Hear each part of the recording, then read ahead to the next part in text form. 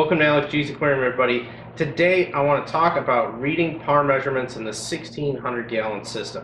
I unboxed a par meter last week and I wanted to take some time and do some preliminary measurements of par in the tank. I'm going to be doing some very thorough data collection of par readings in all the tanks of the 1600-gallon system, meaning both displays and the 150-gallon refuge tank. So I really want to understand what kind of light output I'm getting with the existing lights that I have. This par meter, I've only tested it out a few times, but I wanted to share with everybody some of the preliminary data measurements and how I'm collecting it. Now to hook up the SQ-520 to make it work is pretty simple. You need a Windows PC and it has a USB cord on it. You simply plug it into the USB, open up the Apogee software. Once the sensor has been connected to the computer, the software will say that it has a device connected. Let me show everybody what the computer screen looks like for the Apogee software. The software, as I said, is pretty simple. You can see that there's a device connected here and what device it is, an SQ-520. It also tells you what the sensor is reading at this time, which I have the sensor kind of turned away. I'll turn it towards some lights here and we'll see if we get a par reading. And just the little light that I'm using here, putting the par sensor literally right in front of it, will give me a little bit of par. And this is like right on top of the bulb, or what I'm doing here. So it does show you what the par readings are pretty quickly. It's a 1-second response time. The one thing I like with this software is that it allows you to do logging. Simply just go to setup, give it a file location, tell it how often you want to do a sample and how often you want it to do a log. Hit start. You can see it's now making a log, but it will start to graph this as well in the software. And as I go in and put the sensor here right up next to a light source, you can see that the light has dramatically increased in its par level. As I move it away, we'll start to see a dip. The nice thing is, though, that all this data is being collected and put into a computer file so I could work with it later on. That's how the software more or less works for this. It's very simple to use, it's easy to use. There's only a handful of settings here. Just the one that I have looked at is make sure you use immersion settings for when you're going to be in water. There's also some different field logging options I haven't looked at yet. Very simple software to use though. The software should work out great for me. I want to be able to log all this data into the computer so that I can utilize it and graph it out potentially, and maybe even make some 3D models of what the par readings look like in the display tanks.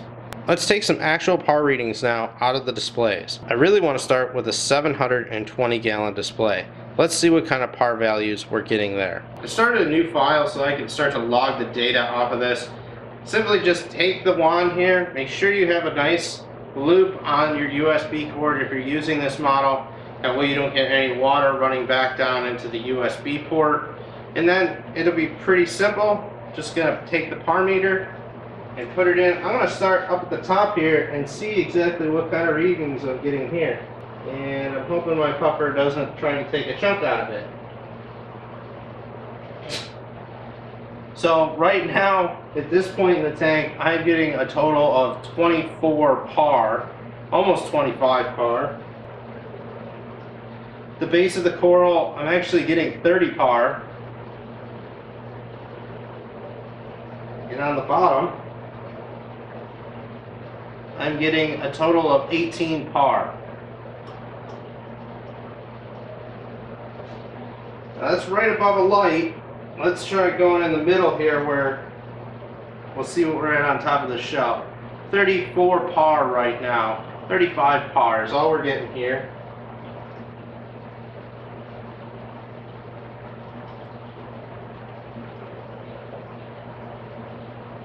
Still too interested in it. 35 par. 20 par down here. By this other coral, getting a total of 26 par. So not really a whole lot in the way of high par readings in this tank. I didn't expect there to be. These lights aren't even turned up all the way. But right at the surface, I'm only getting 60 par, 70 par. That's what we're spiking at right now. So there's not a lot of light coming out of these at the moment. But while the par readings are not that high in the 720 gallon tank, the primary focus of this tank is to keep fish. But I gotta say, even though these couple of corals are in pretty low light levels, they're still thriving pretty good. I have noticed growth in the coral.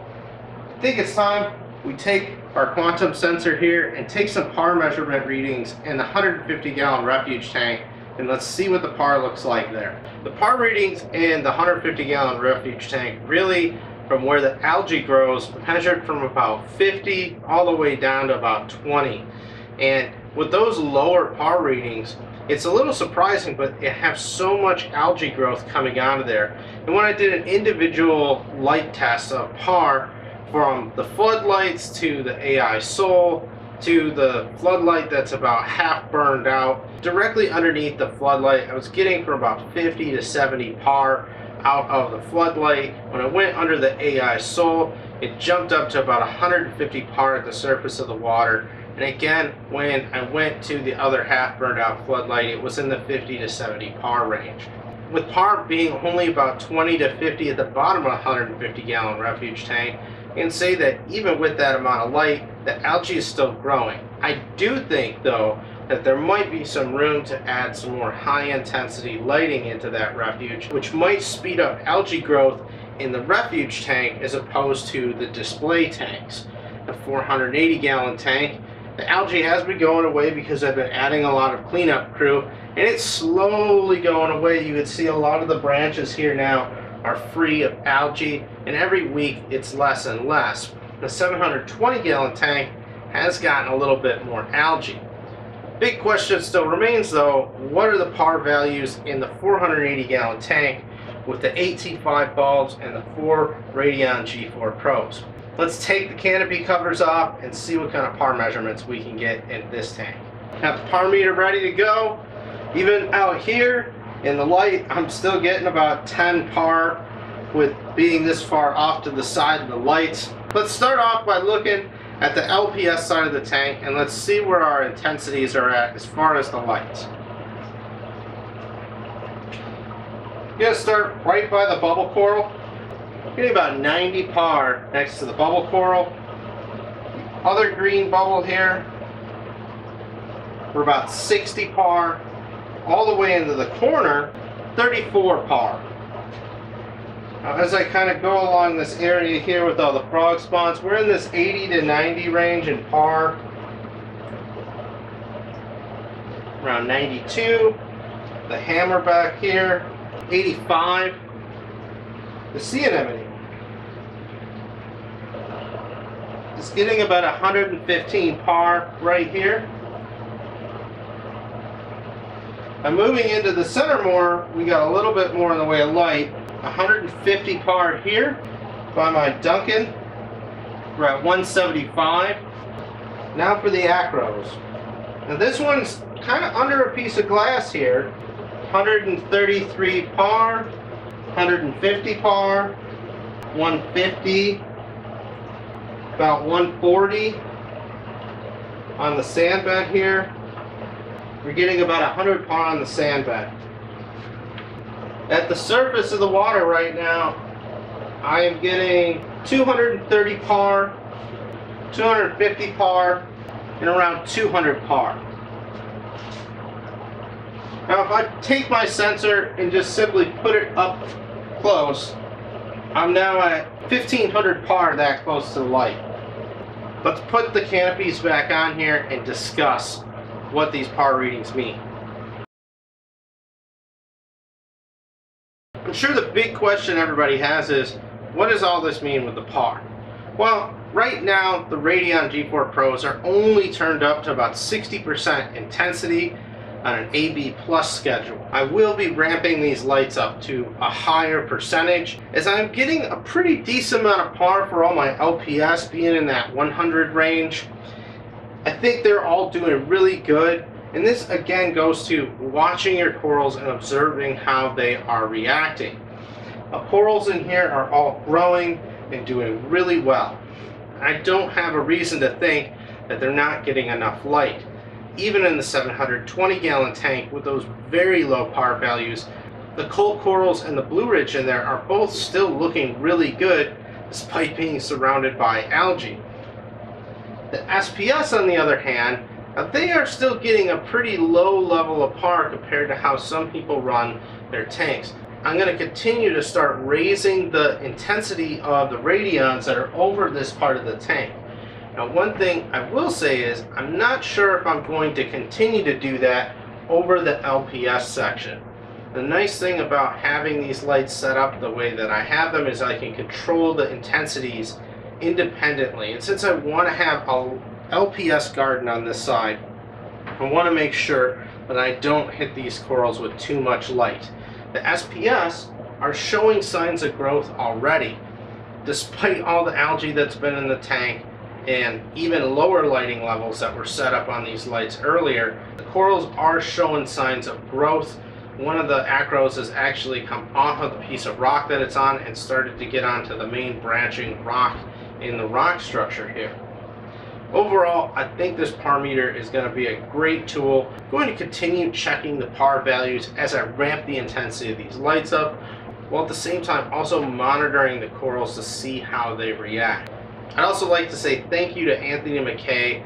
On my last video, he posted down in the comments a MACNA presentation that I should check out from Dana Riddle.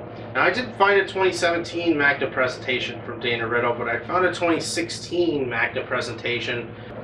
And the presentation by Dana Riddle at 2016 MACNA had to do with the photosynthesis rates of corals based on the PAR, flow, and alkalinity that they were receiving. It was a very interesting presentation. He had a lot of good scientific data that he did over a good period of time to show that he has results.